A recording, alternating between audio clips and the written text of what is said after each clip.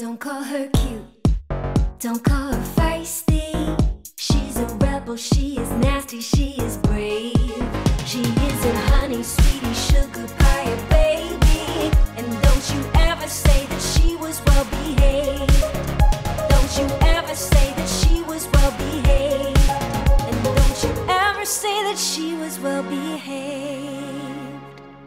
Apparently, this is the first year that an openly gay man is competing in the Olympics for figure skating. I guess the thing was Johnny Weir was like came out after, like he came out already since then. Wait, I'm trying to think, because he apparently, I was listening to another podcast that was saying that his name is Adam Rippon. He's and apparently he has a great skater. Yeah, and he's going this year, and apparently he has a great butt.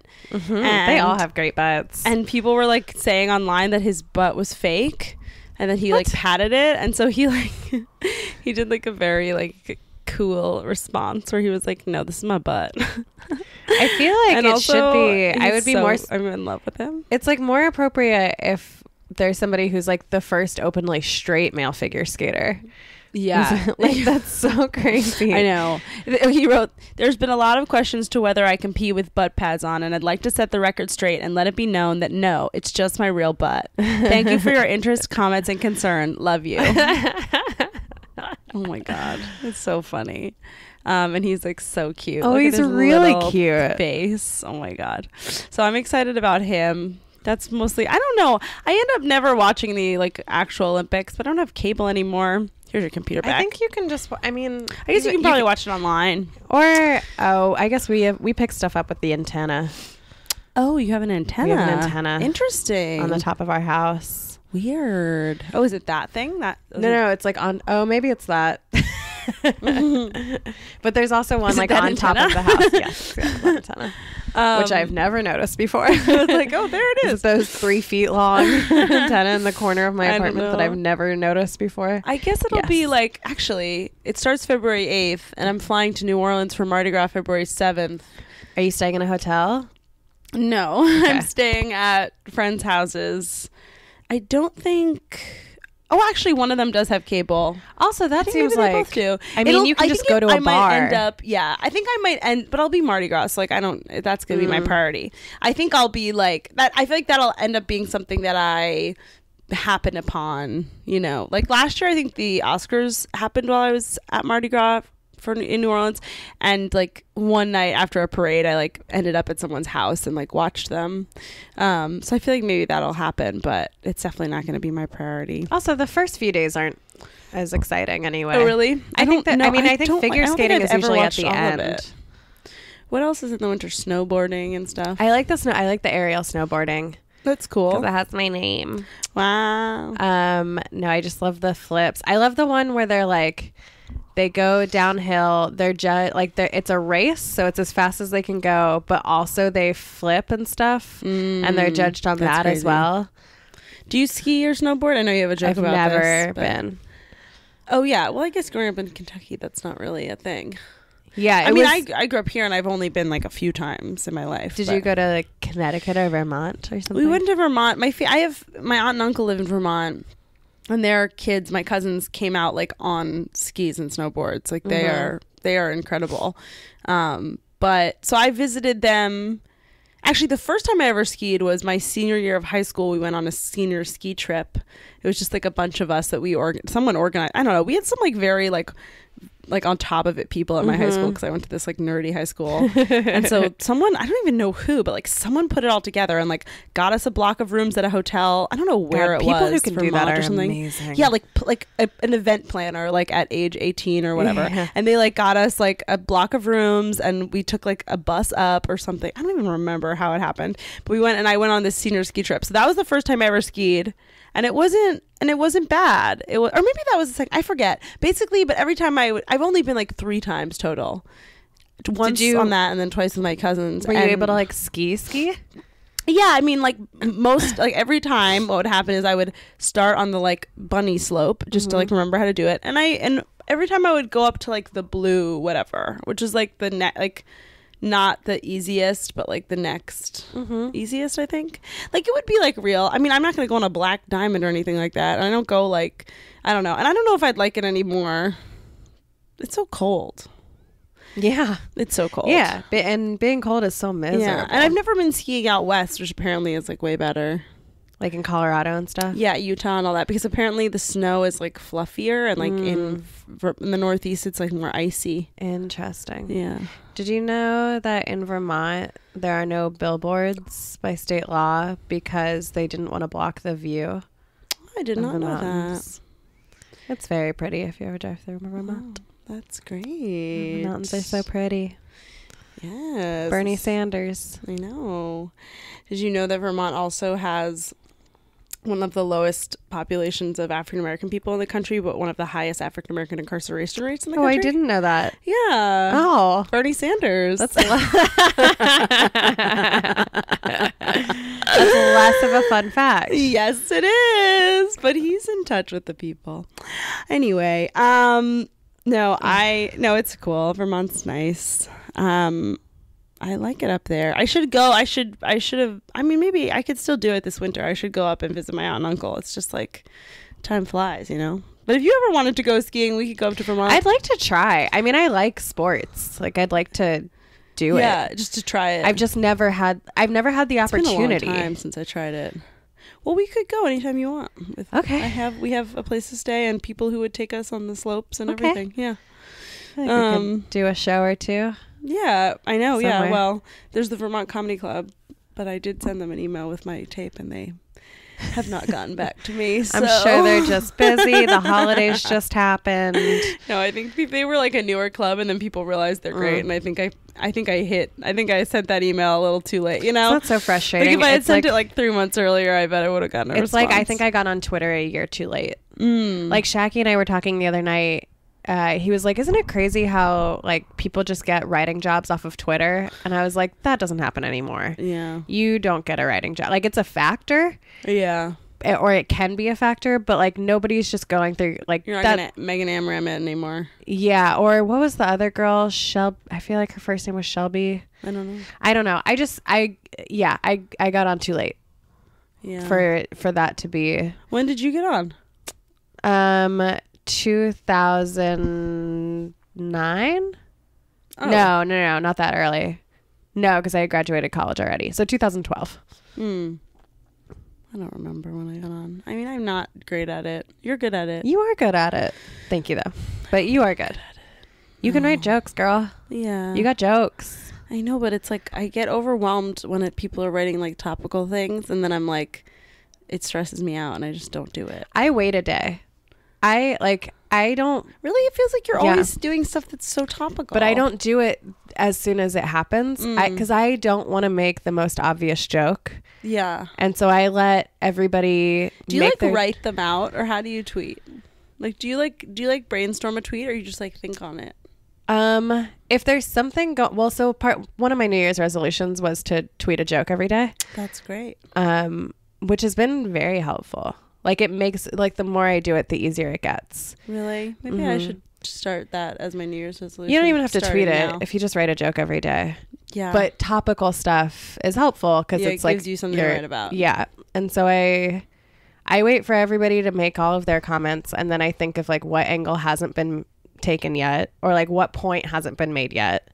And I sort of just like haven't they all been made? They haven't. Like, because you have an individual mind. Like, you have your own experiences. There are references that haven't been made. There are connections that haven't been made. Like, there are infinite. I think that's what I have to remember. And for a while, it was really hard. But there are infinite jokes about something. Okay. I want to believe you, but I'm having resistance in my body, but I know it's just like an excuse. Yeah. So, but it's hard. I like that you're saying that, and I should believe it. But and then some of them are just like, the more you think about jokes, the more they kind of just come naturally, to you. Yeah. Okay. I'm gonna. Okay. What's tomorrow? Tomorrow's Tuesday. Maybe I'll start tomorrow. That's great. Maybe I won't, but maybe I will. Maybe I will. We'll see what happens. Okay. I did. I mean, I told you, but but I stayed up last night until 4:30 Oh my working on that God. packet. And as I was falling asleep, I thought of a joke. Oh. And so I tweeted it, and I was like, this counts for today. I'm going to be so tired tomorrow. Yeah. Like, this counts. Oh my God. If you even do like 5 or 6 a week, that's still pretty good. I mean, But also, you I had just try and written 3 pages of a of script. jokes. So I had just written so many so jokes. many jokes that day. But none of them really, one translated. Yeah. That's awesome. I am excited for you about that. Just got to set goals. Yeah. That's the only way I can get anything done. Yeah. Is if I like write down something that you're gonna do. Yeah, that's great. I used to for a while. I don't do it anymore, and maybe I should start again. But on my way into the city, I would write down the things that I would like to accomplish for the day, and then the next day on your phone. No, on a notebook, and that way the next you get a seat on the train because you're the last girl. stop. And then the next morning, I would cross off the things that I had done the day before making my list for the day. Again, and there's that's a nice technique. Ooh, look at these hot techniques you're getting on this podcast. Life tips. Wow. With Ariel and Molly. Mostly Ariel. I'm just learning. I'm in class, baby. There's something very satisfying about like crossing something off of a list. I'm into it. I'm gonna try never that before too. have the I problem sounded is like I my can't mom. really like also when I was doing morning pages for a while. What's that? That's like the artist way thing where you write like 3 pages free write when you wake up in the morning.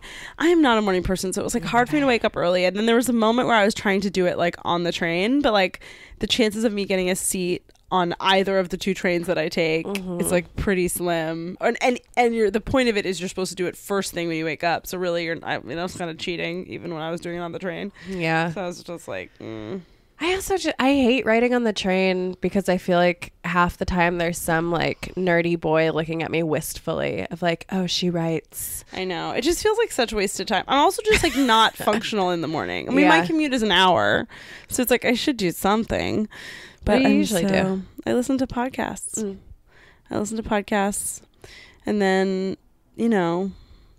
maybe I should... Maybe okay. I'm gonna think on it and figure out if there's a way that I can like do.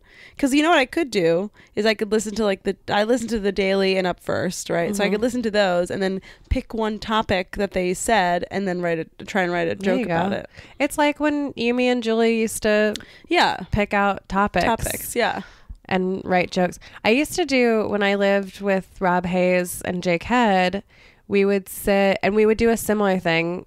But we would like scour the internet for headlines, and we would each write like 3 or 4 headlines down on a card, and then we'd jumble them all up, and then we'd pick one, and we'd set a timer for like 3 minutes, and we would just write about it for. That's cool. We would just write as many jokes as we could. That's awesome. And then we would also do the same thing with like, we would. I think Jake had a playlist of like random songs and he would just press play and you would free write for the duration of that song. Wow. And so it could be like based on a lyric from the song get you, or just like going. Yeah, it was just Do you write. think any of you have material from those sessions that you still use? No. But I don't think that was the point. That's not the point. The point is just it's to clear the cobwebs. Clear the cobwebs and get the juices flowing. Get the wheels bullshit moving, out of the way. All the analogies. yeah, exactly. That's great. That's really cool. So those are some hot writing tips. Wow, that you can guys! take with This you. is a whole. Did you know that this is a comedy podcast and a history podcast? We really touch on it all. And a life advice podcast and a chit chat podcast. Oh, we have a lot of categories that we cover. If we're being honest, I have a correction to make. Ooh, from correction. I don't know what that from a couple of episodes ago. This wine, to quote Shaggy 5 minutes before we started this podcast, this wine is hitting. Is that what he said? Something like that. I'm feeling the same way. So for my mom and dad were painting the house. And first my mom texted me. Well, I called her and we were talking and she was like, who is the boy who didn't recognize you, who you slept with? The handsome one. And I just sent her a screenshot and she was like, he is very handsome. Molly was right about the forehead. Yeah. But I mean, I'm right about them all. So when we talked about how I said that my parents would disown me if I ever converted to Christianity. Yeah. My mom said, very funny, but we want a retraction. I'm glad. I was skeptical of that. We would never ever disown you, even if you converted. We would wonder what was wrong with you. That's fine. Would wonder where we went wrong or what we did to you.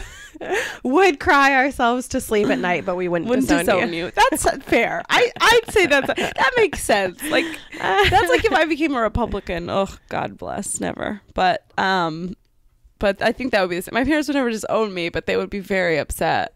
I think they would just have so many questions. Yeah. It goes against everything that makes sense. I just love that my mom was like, we would wonder what we did wrong. We would cry ourselves to sleep. Also, like, I love that there was like so much Jewish guilt in that answer. Of course. It was like, I mean, it would ruin my life, but you do whatever you want. And it's hard enough for us to sleep at night with the back pain and the anxiety over your student loans. But we would do wonder whatever you want. But we love you. Yeah. That's truly funny. I appreciate that. That's great. I saw Book of Mormon Oh, last week. yeah. What'd you think? I really liked it. Okay, I didn't love it that much. You didn't love it? No. I mean, I also feel like have I told you that already, or we talked about it. I don't know if we did. My real critique was that for the first half of the show, the instruments were louder than the singers. Oh, no. And at first, I was wondering, because we had really good seats, and so I was wondering if we were just too close. But the second half, it was fixed. Oh, so it made it really hard to understand what they're saying. To understand, and I had to really focus, which when you're really trying to listen to something, you can't just relax and get lost in it. Wait, that sucks. I wonder how that happened. But the second half was much better, and the songs were so fun, and I've had the Baptize Me song stuck in my head. I recently saw SpongeBob the musical, and I fucking loved it. Did you? I heard it was real weird. Freaked out. I loved it so much. I went with my friend Margot, who was visiting from Los Angeles. Now we are. Hey guys, we had a technical difficulty again. It keeps happening. But at least it's the. But now we know what it's the same one. We know what it is. I just like the memory card is full because I just, I'm not a tech gal, but I've been posting the podcast, but I need to just delete it after we're done with it instead of just leave it on there like a hoarder. I mean, look, this is a very do-it-yourself podcast, and it's all we don't have a producer, we don't have any tech people. No, it's all us, but it sounds fucking good. So it sounds amazing. You're welcome. And we're really just figuring it out as we go. We haven't lost any more episodes yet, at least. No, we just lost the one with Guy, which the only guest, the best one. Okay, but wait, finish your story. So basically, I go to see SpongeBob the musical with my friend Margot from college, and then this guy who we went to college with.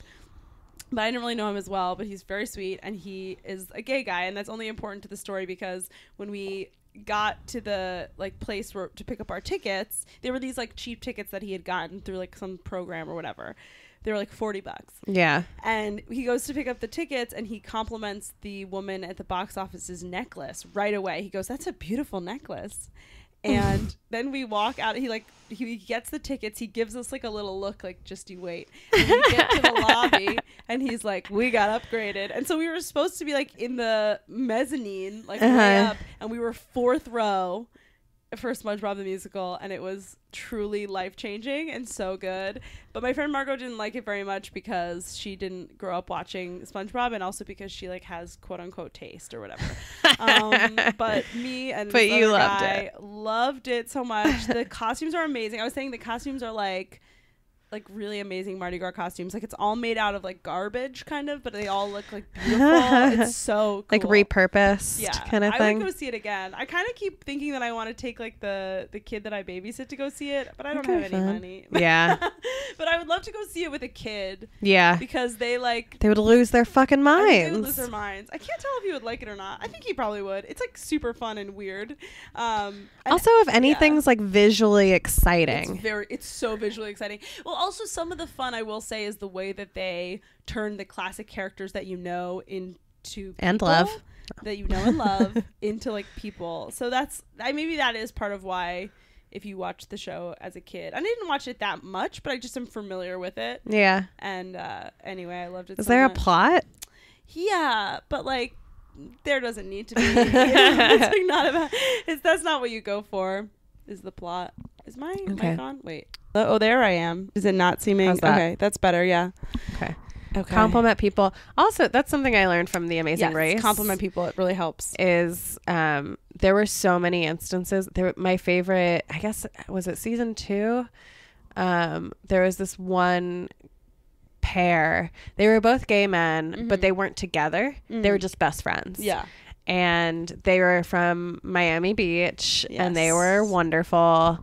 And they were just really nice and like they weren't that competitive until the end. They were kind of just like, we're just here to see the world. Like they were just very fun. And every time they ended up getting upgraded or like getting stuff before everybody else did because they were just really nice to people. Wow. That's, you know what? It helps. Because everybody else is like pushing and shoving. And freaking out. And they were just like, hey, out. girl.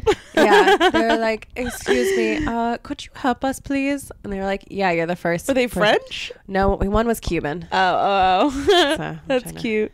Yeah. Like it's cute, Ben.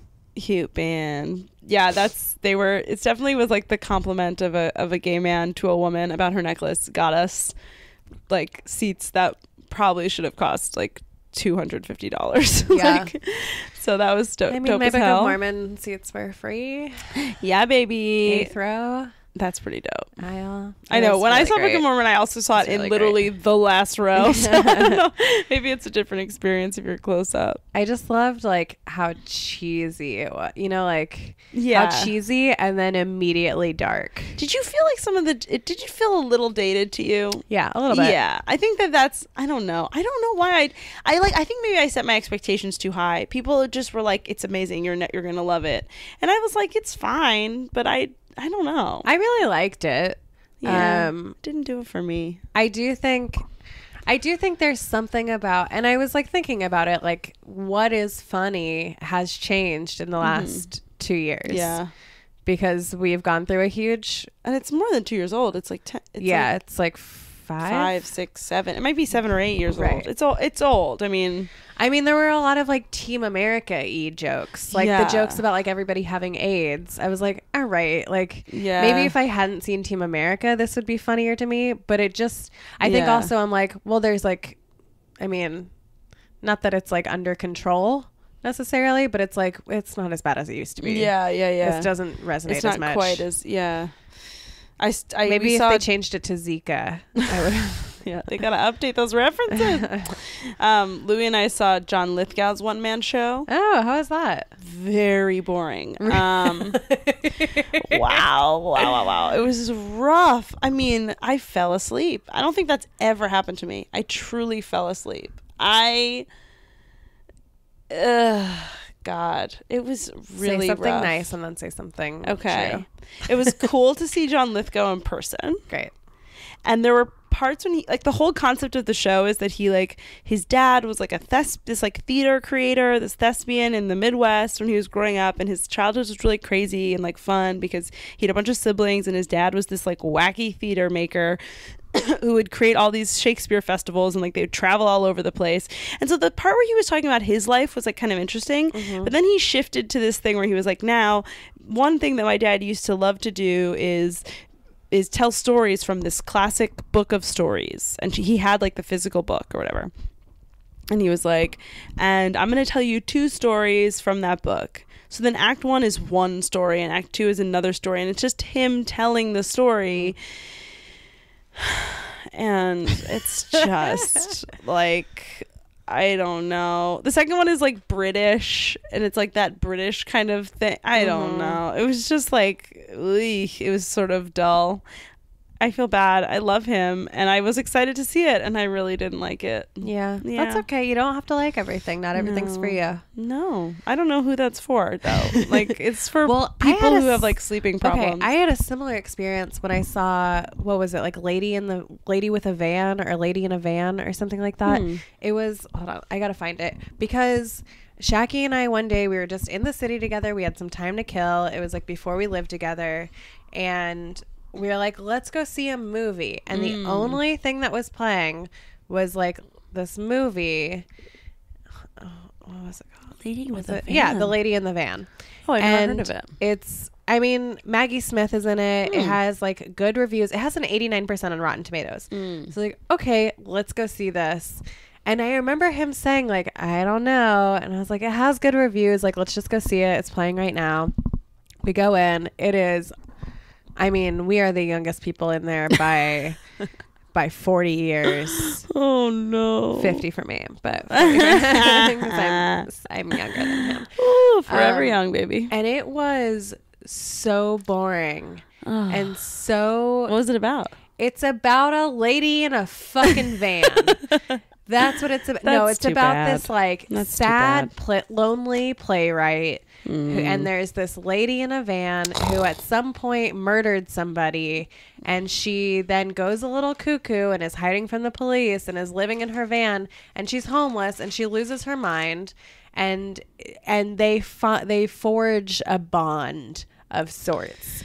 And it is so long and so don't care boring. about that. And look, I've never written a movie before. Like, I'm not shitting on anybody's No. stuff, but that was not for me. No, but you've watched a lot. We watched The Post recently.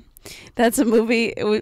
Me and Louie, and then we had a friend in town who was on our couch, and he watched it with us, and we just kept joking before we started watching them. Like, both of us were like, we should watch The Post, but it felt like homework. Yeah, But we had the screener, and we're like, Tom Hanks, Meryl Streep, like, we should watch this. Newspapers. Steven Spielberg. We're like, but then like Louie kept making all these jokes about newspaper movies where he was like, a lot of typing, like a lot of filing, and so every time like when because he was making those jokes before, and then we watched the movie, there literally was like frantic filing. Clickety clack, clack, clack of the typewriter. So much.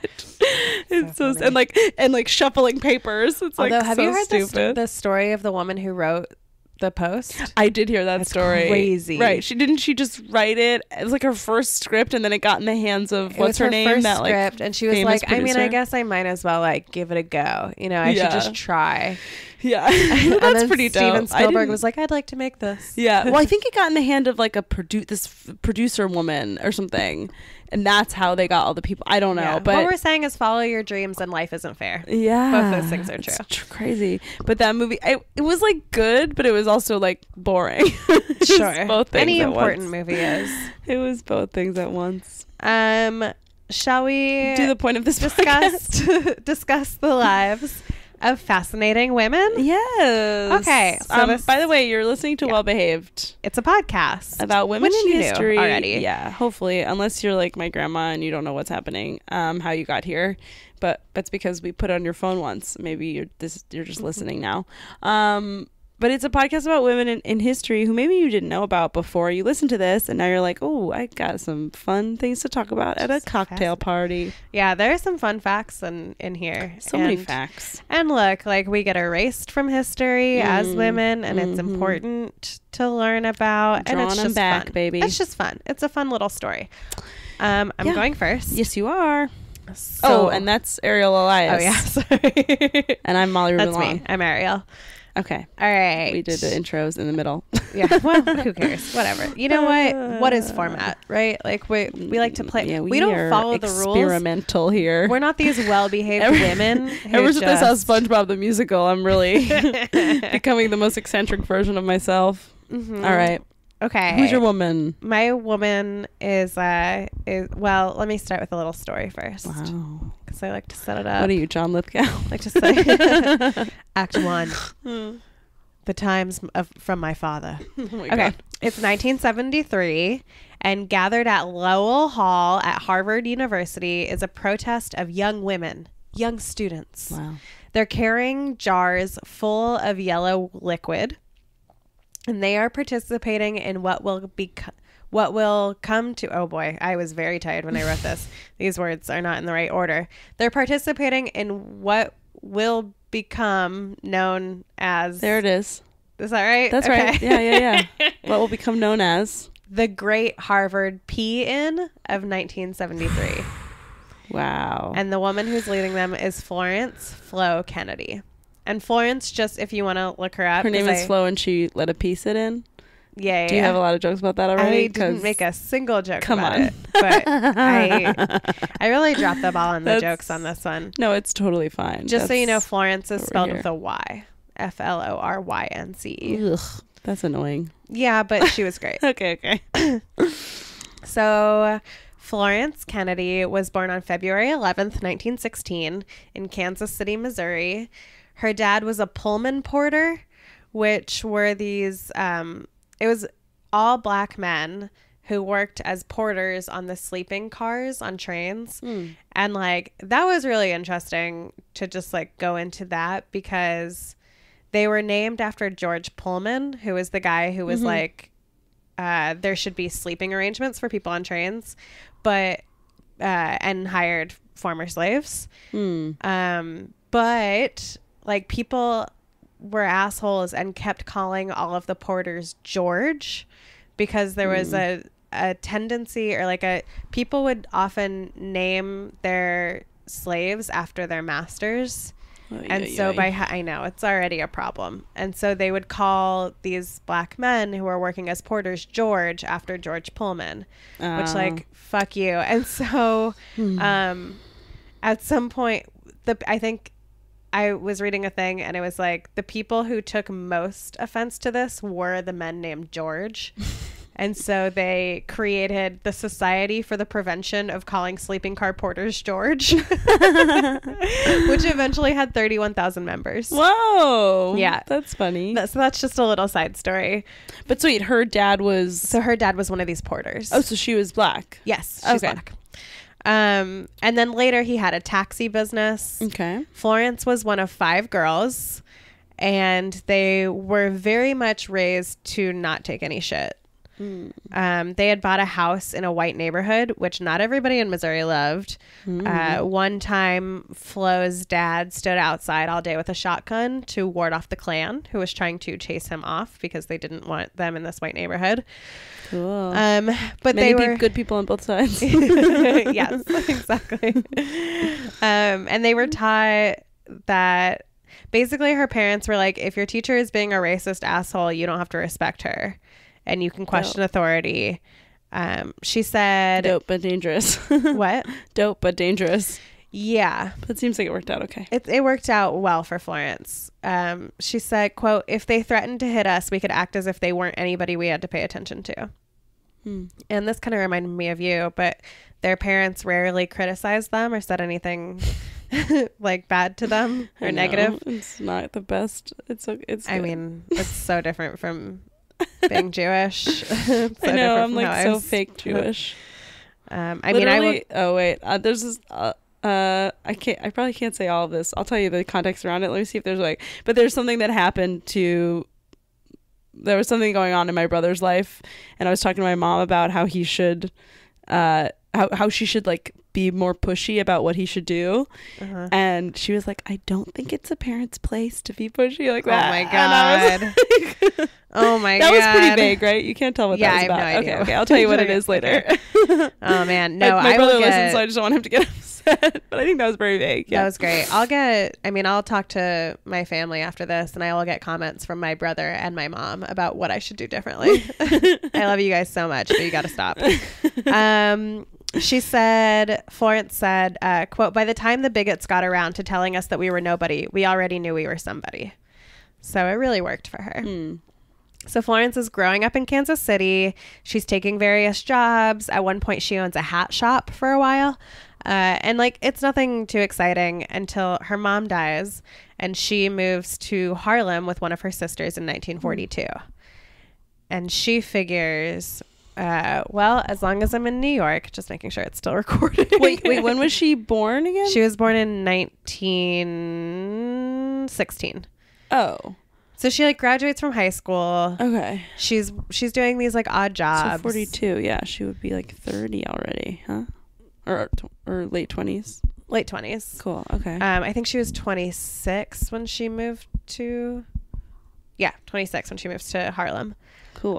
She and her sister moved to Harlem, and she figures like as long as I'm in New York, I might as well get an Ivy League education. She said like she didn't move to New York for school. She just figured as long as it's here. Yeah.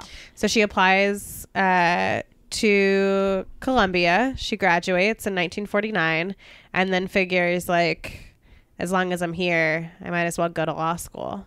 Yeah. So she applies to Columbia Law and gets rejected. And she's like, that's bullshit.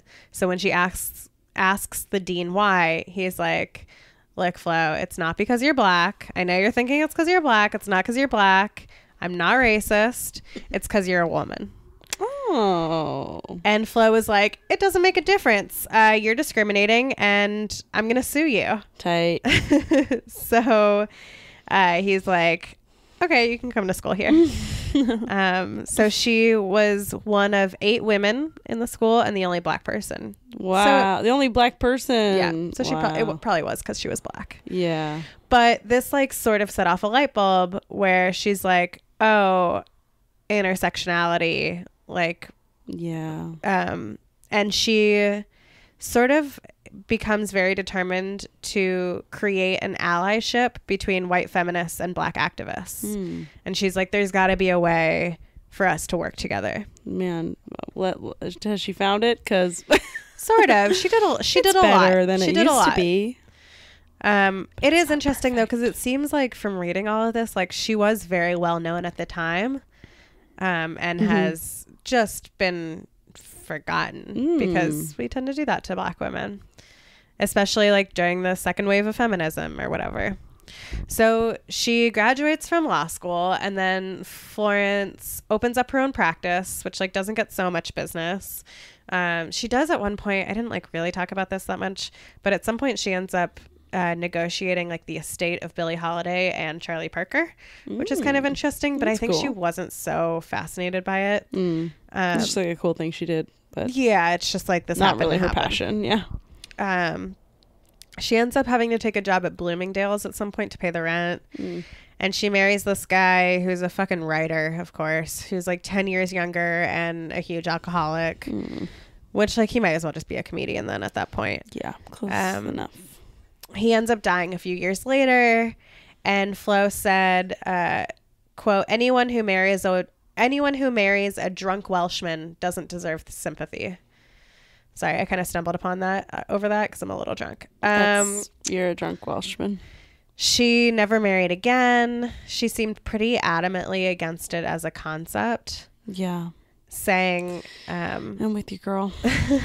do you not ever want to get married? I don't know. I'm working on this bit right now where I talk about how I tried on did I tell you I tried on an engagement ring? No. Well, it's not. My great grandmother left a ring with my mom that was supposed to go to me, and I always knew it was supposed to go to me, but I always was like, I'm not going to get married. And then when I was there for New Year's, there was like a bunch of my female friends were there, and somehow we were drunk and we were like, oh, let's try. And like some people had wedding rings on or whatever, like engagement rings, and I was like, oh, I have one, don't I? And like my mom was like, yeah.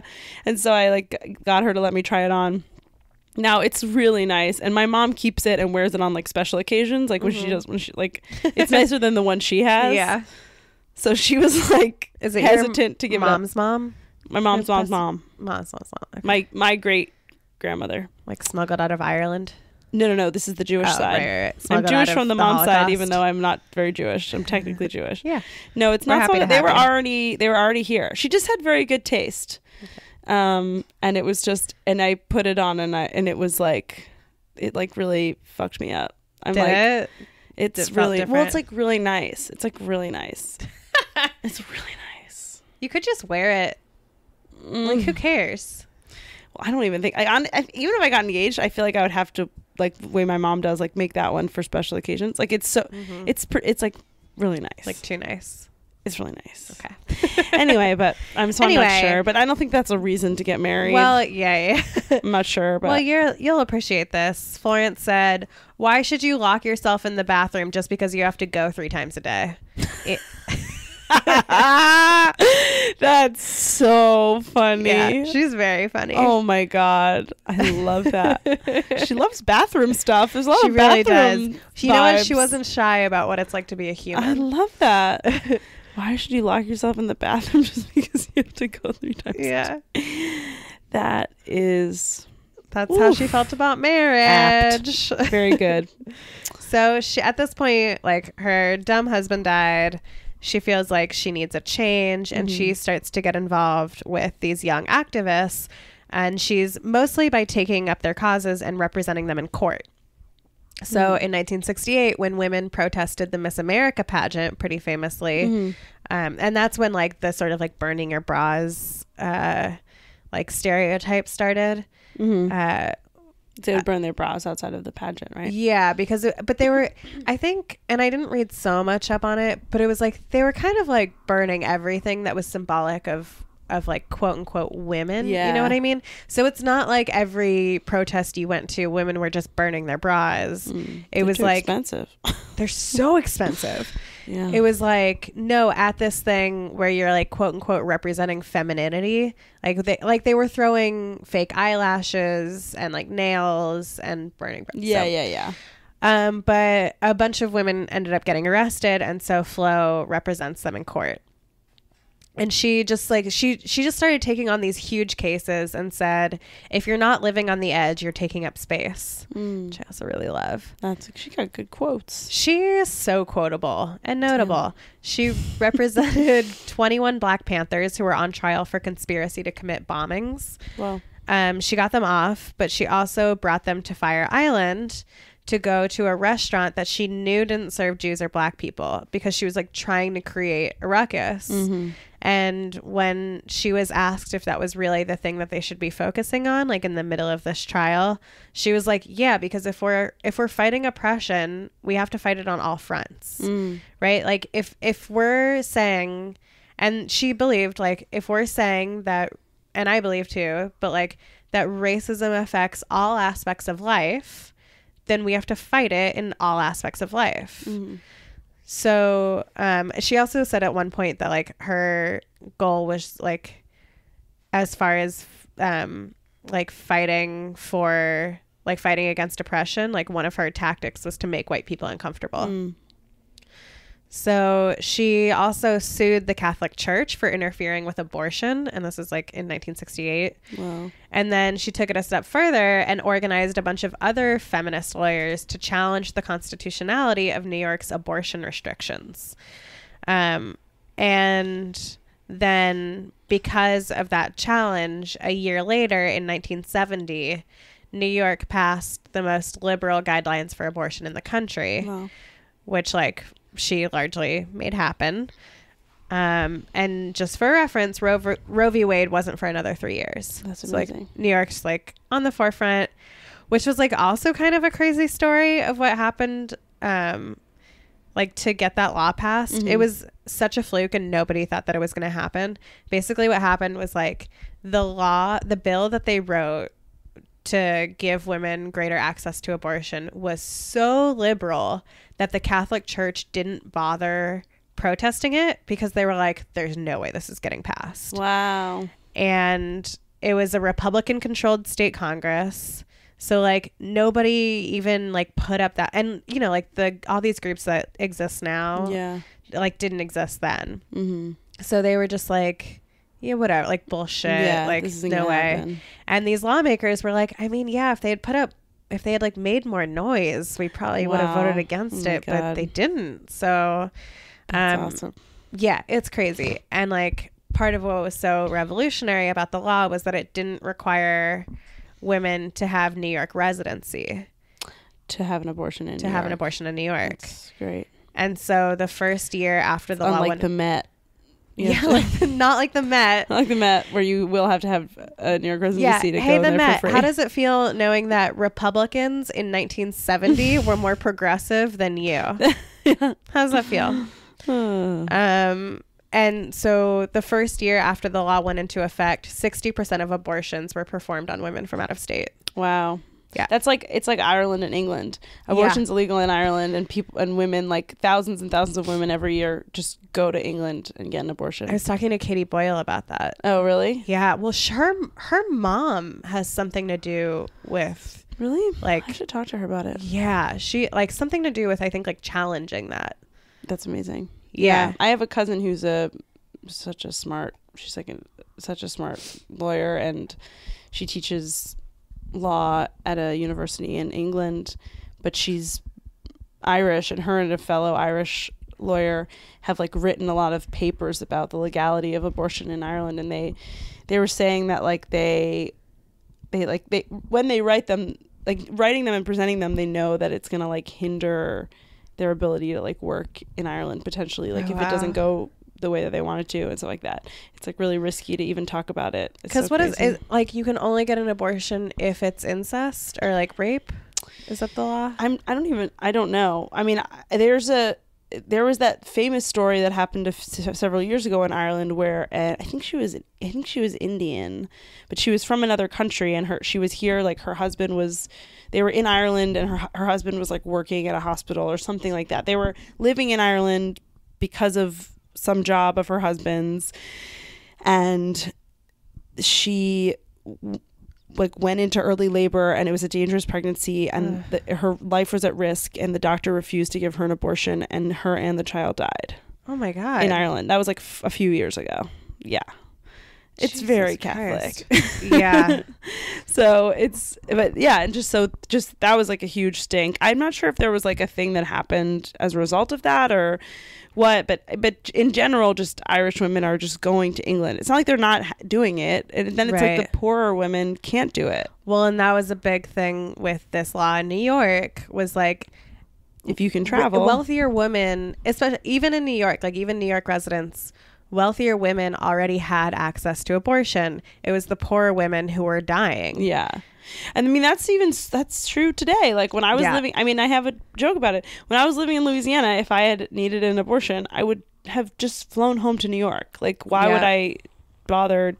Although I did always say it would be like kind of fun to like make a documentary about it. But I also really love that joke you had about like riding that underground railroad right up north. Abortion underground railroad, yeah. Right up north to freedom. Yeah.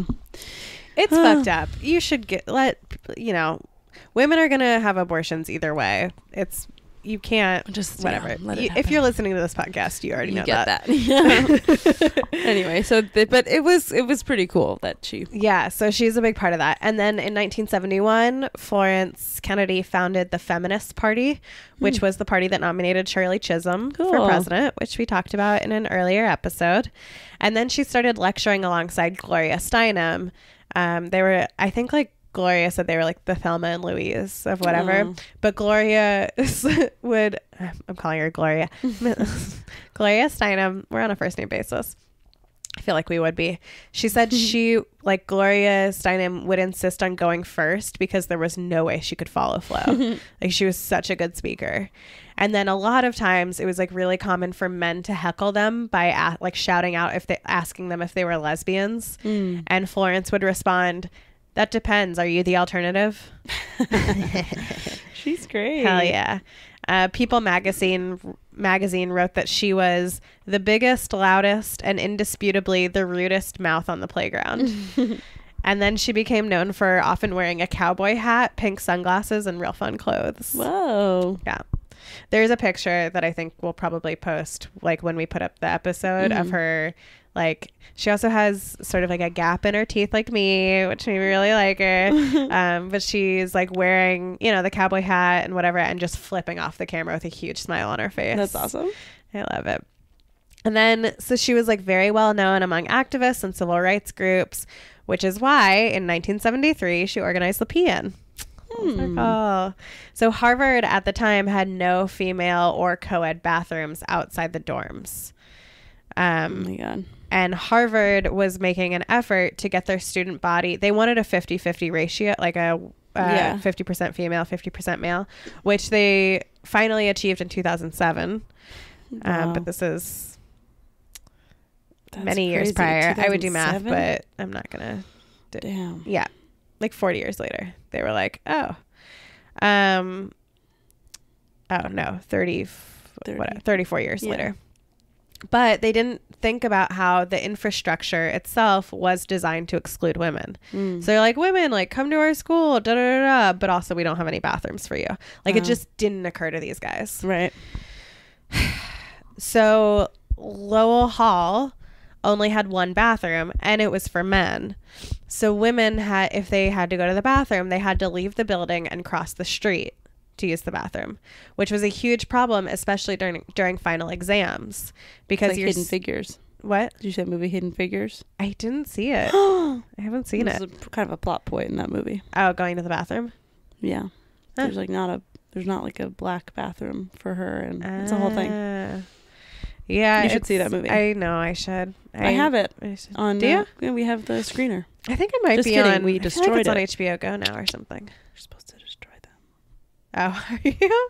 Really? You're supposed to, how? Are you supposed to burn You're them? supposed to like break it, burn it, or something. Yeah. Like Which like we totally Inspector do. Gadget? So don't worry Yeah. about it. They should make it like. I feel like there should be a way to make it not work anymore after a certain time. Right? Yeah, They've gotta have that technology. they're probably going to do that eventually, but for now they don't have that. Okay. Well. Anyway, but so yeah, it's a huge problem during final exams. You have less time to take the exam if you're a woman and you have to pee. yeah. So you have like this disadvantage. And so after being ignored by the administration, these female students approached Flo to help them organize a protest. Because she was also very well known she was a good grassroots organizer. Which, have you listened to Keep It, that podcast? Yeah. Yeah, and They they were talk talking about that. Yeah. it made me think of that, of how like if you haven't listened to that podcast, you should. I think like if you like us, you would really like that podcast. It's very different, but it's great. But it's cool. But they talk about how one of the problem, like with the Golden Globes of this Time's Up movement. the Time's Up movement is like, it didn't seem like anybody really wanted to put in the work of organizing or knowing how organizing a protest really works. And the idea of just like putting on a black dress or like wearing a pin it was like halfway there, but it wasn't fully realized. And there was like, they talk about the things that they could have done that would have had much more impact. Yes, because organizing is a skill. It's not just something that happens. Yeah. Which is interesting because I think like growing up, when I would hear about like civil rights or whatever, you have this notion in your head. Like, I think it's sort of taught that it is this spontaneous thing without realizing like all of the planning and strategy that goes into it. Right. So, Flo was like, yeah, I'm totally going to help you do that. She decided that they should do a pee-in, and they made fake urine and put it in jars. They made signs that said to pee or not to pee. So Harvard. We get it. You're And smart. Will the dean let women use his personal toilet? Well, less catchy. Less catchy, but Still very effective. And then she read a poem about pay bathrooms. It's like, oh boy. Pay bathrooms? The bathrooms that you have to pay for. Oh. You know what I mean? Like there's one in Bryant Park. Wait, but why'd she read a poem? I don't know, man. Okay. That's just the fucking All right. story. Okay. And then one by one, they all dumped the fake urine out of the jars onto the Harvard yard. Or the I wish it was Harvard real yard. urine. What? I wish it was real. Well, so at one point, a female student walking by was like, y'all need real pee? I got real pee. I'll pee right here, right now. Y'all need pee? Like, why aren't you using real pee? I assume she was Southern. Because that's such and Florynce was like, I love your enthusiasm, but no, like, we're not going to use real pee. This was... symbolic. What? It's symbolic. Yeah. And she was like, this is a warning. This is our, like, if they don't do anything, we'll come back next year and pee for real. Yeah. But like first, let's just show them like, Yeah, make a statement. yeah, let's not piss them off. Oh my god.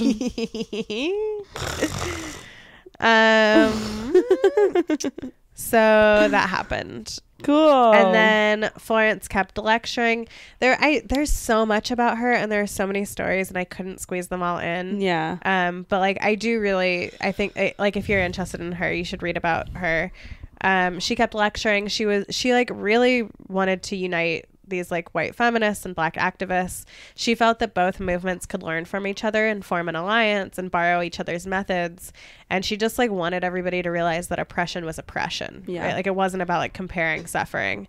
Betty Friedan was a real bitch to her. Dealt with a lot of shit from her. Really? Yeah.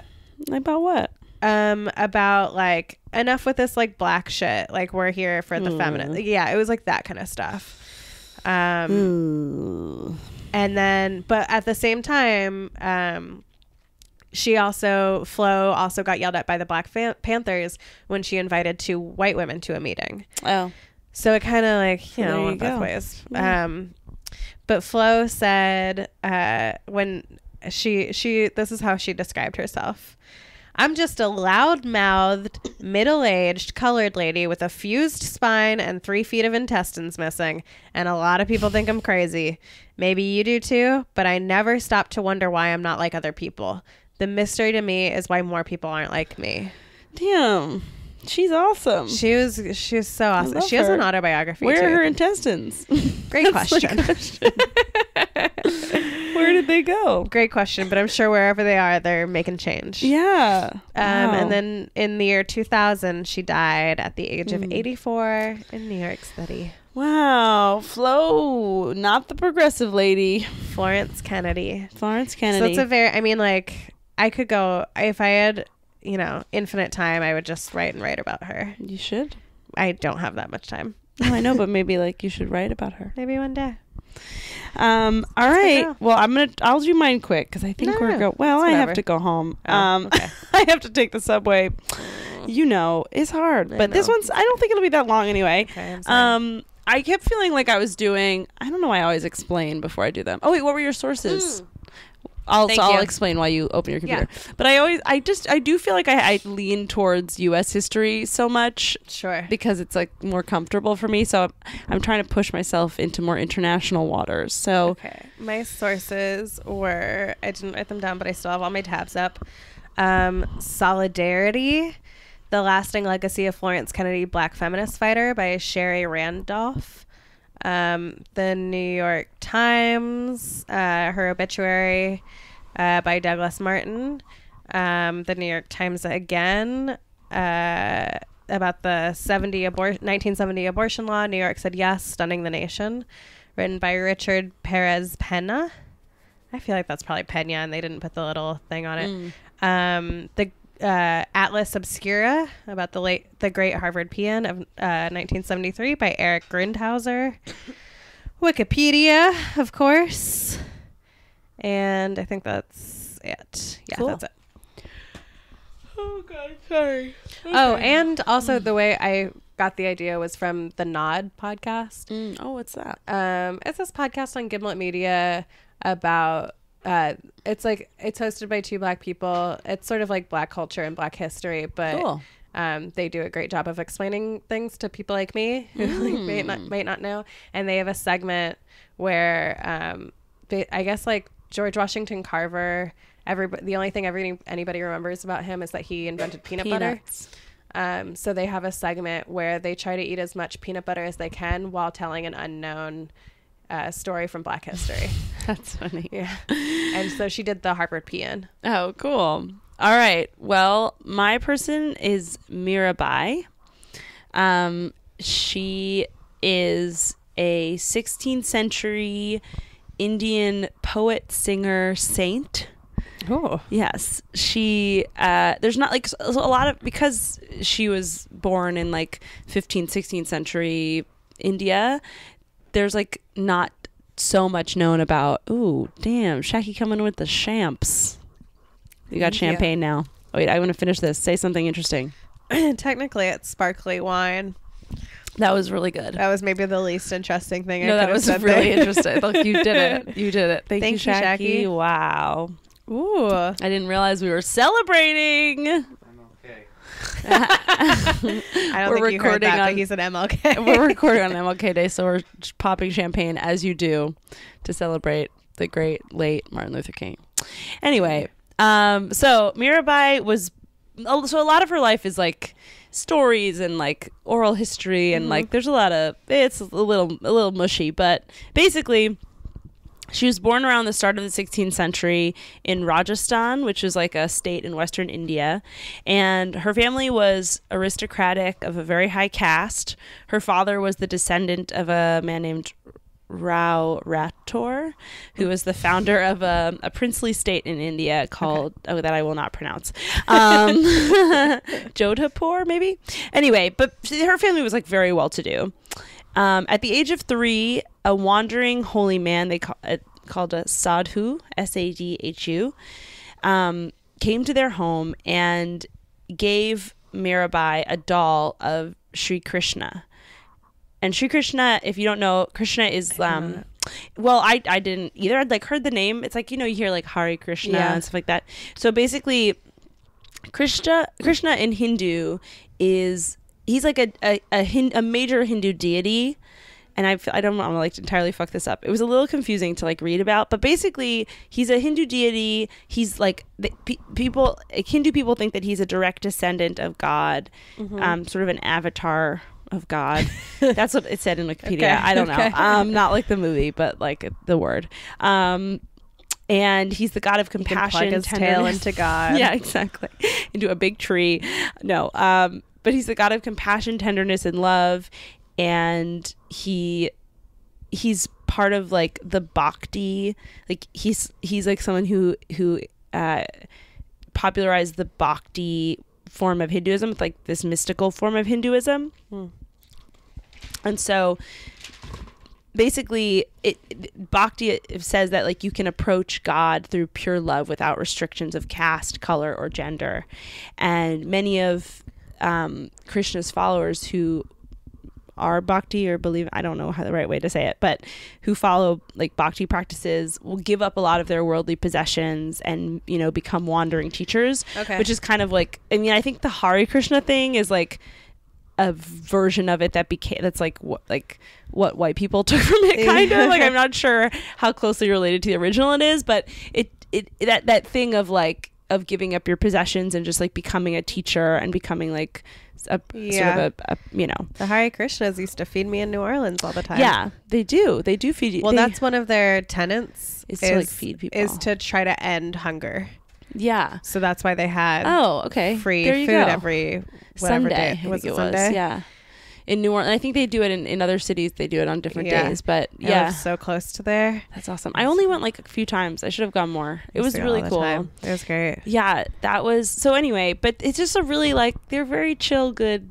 It's very chill and good. It's a religion that's like very. It's like a religion that I think. I don't know. Maybe I don't know enough to say this blanketly, but I feel like a lot of religions get real messy, and this one seems pretty. Name one. Seems pretty chill, but I don't know. Correct me if I'm entirely ignorant. See, this is why I usually stick to U.S. history because I feel generally like I don't know what the fuck I'm talking about, and it's really hard to like understand it all in a short time. It's hard to delve into a whole other culture in like a few hours and then summarize it and teach it. Yeah. So I'm sorry but anyway, I'll just get back to her life, which is a little easier to follow. So she gets a doll. She gets this doll of Sri Krishna, and she's like immediately enamored with the doll. And her dad like thinks that she shouldn't have the doll because she's not going to appreciate it. Like they're grateful that this guy got it. Yeah, exactly. But the opposite, because it's like the definition of a worldly possession. It's like a blood diamond for sure. It's old, but for sure bloody. So whoops. Anyway, but no. So but she like wants it so badly, she's so enamored with it that she like refuses to eat until she gets it. And she's like, she goes on a hunger strike? Yeah, to like get this doll. So she gets the doll, and from a young age she's like decides to like devote her life to Krishna. And her mom is very supportive of her spiritual pursuits, but unfortunately her mom dies young. So like my mom would be if I converted to Christianity. Right. She'd be very supportive of your spiritual disputes, but no, she would die young. Give her she would die young. So basically her father marries her off around 15, 16. Her father marries her off to Prince Bhoj Raj. It's Bhoj, last name Raj. He's very influential in terms of like Hindu families, and their marriage raises her status. So this is like a big marriage for her. But immediately, like from day one, like this is a mess. It's a mess. She doesn't want to be there. She has told herself that she's married to Krishna. She's like decided that she's married to Krishna. And so like from the jump, it's messy, and his family, her in-laws like don't like her. So also she's 15. Yes. It's hard to like a 15-year-old. It's also, yeah. I don't know if she was 15. Did I say that? I think she probably just was. I didn't say that, but she probably was. I thought you said 15 15, 16 was the year. But I don't know what year she was born. I thought you were saying she was 15 or 16. Oh, sorry. No. That's the year. Got it. But she probably was pretty young. I mean, yeah. Okay. I'm sure she wasn't super old. Anyway, but so she refuses to worship her husband's family's god because she's already married to Krishna. She refuses gifts. Like when they try and give her gifts of like silk or jewels, she's like, no, that's not for me. She spends her nights like singing devotions to Krishna every single night so strongly that she enters states of ecstasy and trance. Like she's like really into this Krishna stuff. So there's one source that said that she was like a pretty devoted wife, but then at night she would just spend like any of her free time she would like be all about Krishna. And she insisted on spending time with communities of bhaktas. So like she would talk to holy men. So she would like talk to other men, which is like you're not supposed to do that. Okay. But it was like because she was talking to them about Krishna.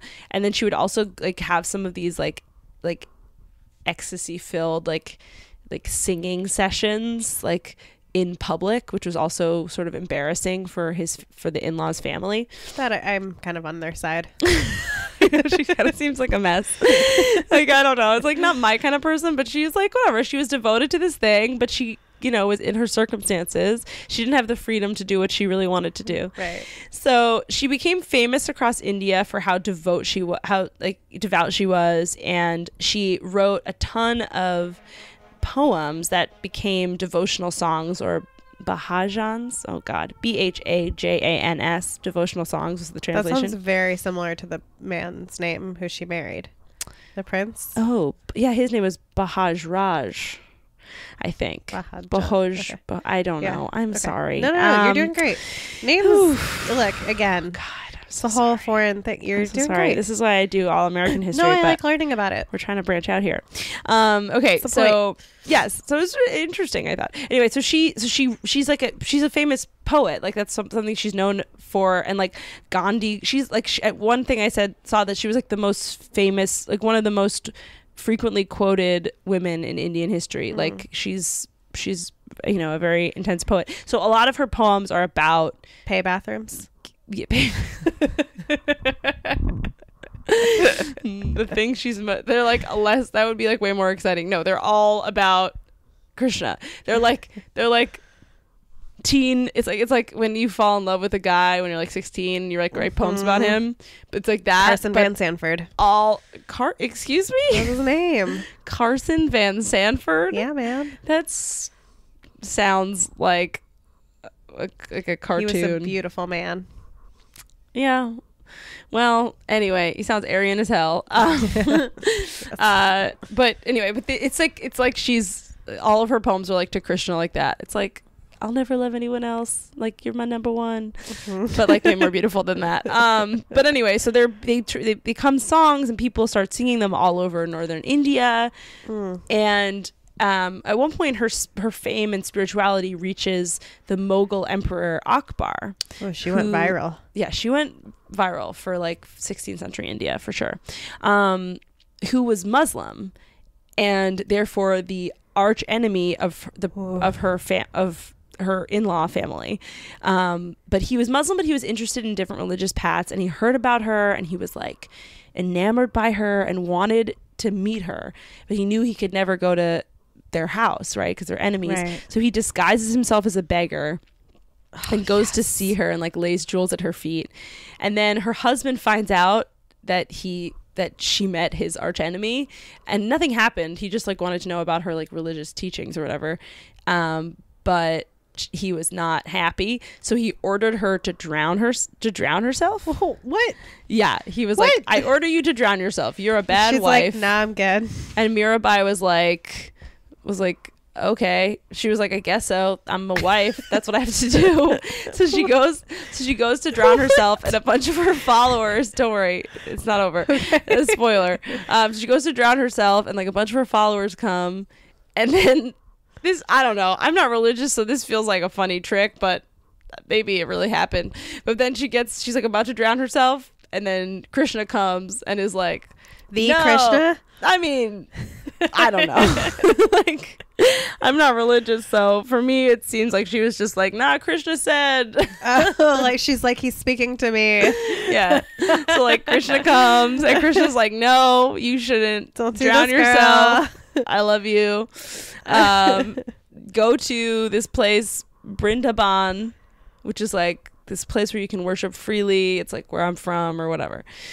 So she doesn't drown herself. She just goes to this place. She like escapes to this place, and eventually the husband like feels bad because he thinks maybe she really is a saint, and then his family is like even less happy. Then soon after that, her husband dies, and things are even worse because now she's just stuck with this family that hates her. Yeah. And so the family is like, all right, well, the tradition is that you have to throw yourself onto the burning corpse of your husband. Why does everything end with her having to kill herself? They try and kill her a bunch, man. So dude, they're just trying. So it's like you're supposed to throw yourself on the funeral pyre, which I kept reading that word. I was like, I don't know what that is. And I looked it up and I was like, oh, the like explosive material used to burn a corpse. Okay, so Jesus. she's supposed to throw just herself marry on her that off to the brother or something. Yeah, or just let her go. She doesn't even want to be yes, here. obviously that, but like if we're talking in terms of like religious ancient shit, they want her gone. She's a mess. Right. Like to them, she's like a huge problem. He doesn't want them to her. So she's like, no, because I'm not. My husband didn't die. My husband is Krishna. Ah, so loophole, she's like, baby. No. So this family like What's her locks name her again? up. Meera Bai. Meera Bai. Okay. Her family. I wanted to be like, good for you, Meera Bai. Yeah, it's spelled like multiple different ways and different things. But anyway, his family locks her up and tries to kill her twice, once by snake and once by poison. But Krishna always has her back and she doesn't die. I don't know how. Eventually, she escapes back to Brindaban to worship freely. There was one source that said that she like went back to her family at one point, but they rejected her too. Pretty much, she just spends the rest of her life devoted to Krishna in the like penniless form that she wants to be. Mm-hmm. She becomes like a beggar and just teaches and practices spirituality, Bhakti spirituality. And apparently, like, there's all these accounts that her spirituality was infectious. Like, she was just she was like a great saleswoman for it. She was like really like it, like just everything she said, like everything she said, she believed and she embodied. She was just like someone who radiated love and kindness. And there's one story of her going to a spiritual master who refused to speak to her because she was a woman. And she said to him that the only man is Krishna and everyone else is just a follower. Yeah. And he was like, okay, that's wise. Touché. You can be my student. So then she was his student. Oh, wow. And yeah, much of what is known from her comes from her poems, which are about Krishna, missing him, the ecstasy of union with him, etc., etc. I was gonna read one, but like they're like, I don't know, poems are goofy. Yeah. If you don't really believe in what you're saying, you can't read a poem. I mean, they're really beautiful. I mean, I should find one, whatever. But we'll post it. Yeah, we'll post one. They're beautiful. They are beautiful. Like the words are really gorgeous, but they're all just about how much she loves Krishna, which is cool, you know. But they are gorgeous. Anyway, but they're still sung today as songs. And yeah, she just is like a very influential figure in Indian history and in like Hindu history and Bhakti history because she is someone who was born into so much wealth and so much privilege, and she gave it all up because she felt really connected to this spirituality. And so it's like I guess it was a time when there was a lot of war and a lot of religious decline, and she was sort of like a shining spiritual light during that time. Yeah, and it doesn't say anything like specific about when or where she died, but basically she just lived out the rest of her life as like a devotee to Krishna. And then there's like one thing, you know, I feel like there was some other person I did who was like this, where it was like they said that it was some Native American woman I did who was like when she died she became a coyote or something.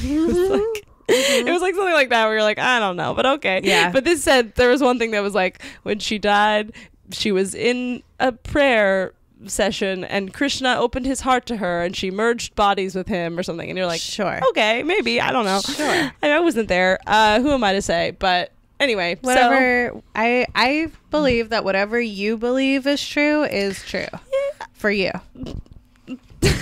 That's very problematic. Why?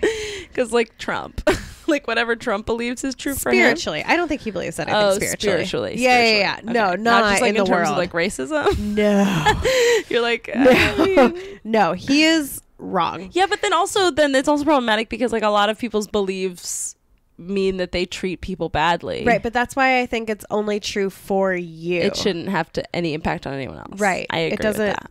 I'm taking the voodoo route of like voodoo only works if you believe in voodoo. You believe in voodoo, yeah. Like I think whatever you think, like if you believe in heaven, you're gonna go to heaven. Get heaven. If you believe like it's just nothing, then it's just nice. Nothing.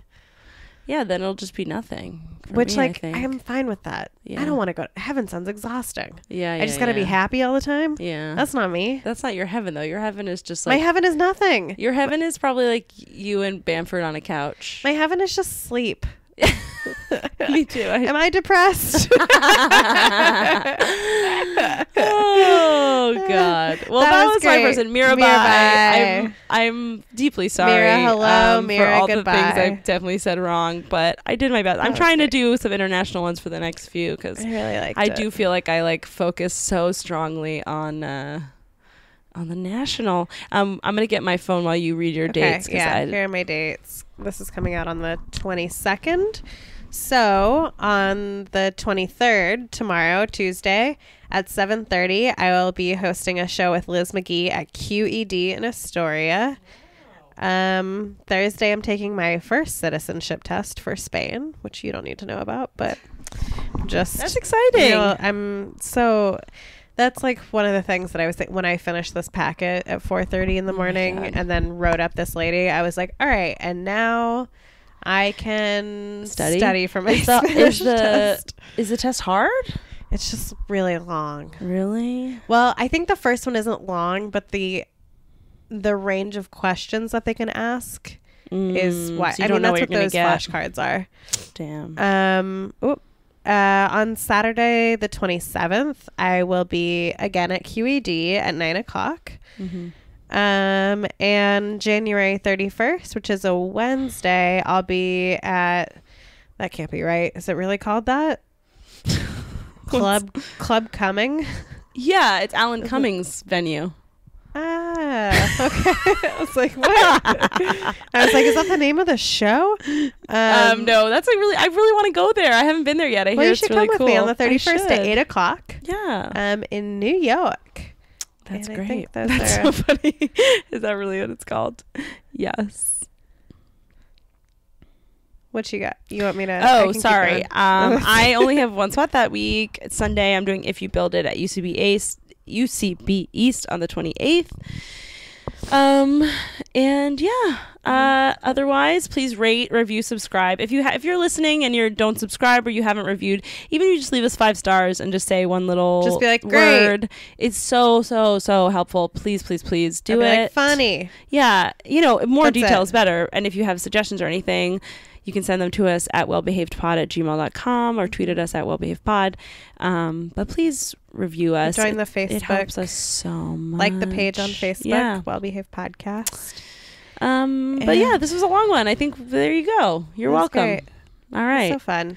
Well, keep making history.